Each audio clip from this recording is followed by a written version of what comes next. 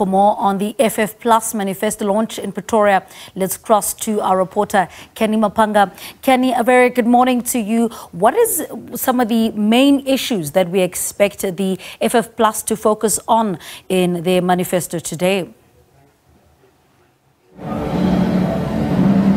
Well, good morning to you, Level. Once again, we're starting to see a little bit more activity here at the Heartfelt Arena in the nation's capital as we draw closer and closer to Dr. Groenewold's manifesto, where they hope to sustain this growth trajectory and attract more voters to the Freedom Front Plus. But what exactly can we expect that will be different from Freedom Front Plus as they present this manifesto?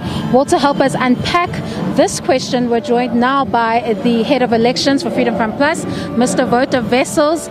This morning, thank you so much for your time. Many wondering what the Freedom Front Plus will be presenting to the nation. If you could highlight 3 points to speak to the challenges in South Africa that we can expect to hear later today, what can citizens hope to hear?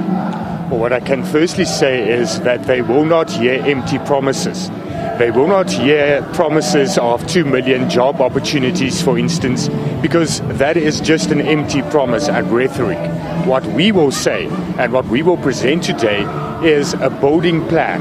Our manifesto provides solutions, practical solutions to the crises facing South Africans, and a real plan to get a better dispensation going so that there's equal opportunities for all South Africans and so that we can start rebuilding this country and have true equality in this country as well.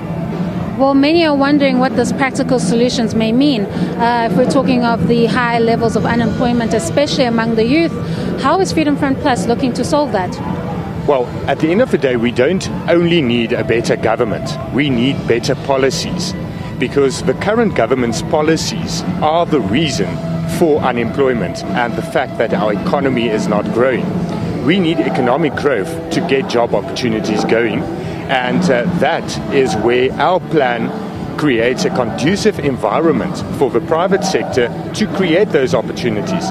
Currently, government is making it impossible for private businesses to really create employment. Cost of living is getting so high, and government is not really doing anything because their policies do not allow it.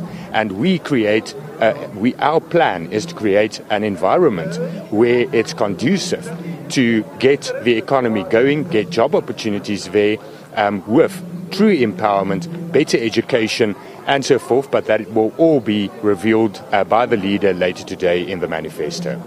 And lastly, we've been watching Freedom Front Plus in the by-elections as well as the 2019 general elections.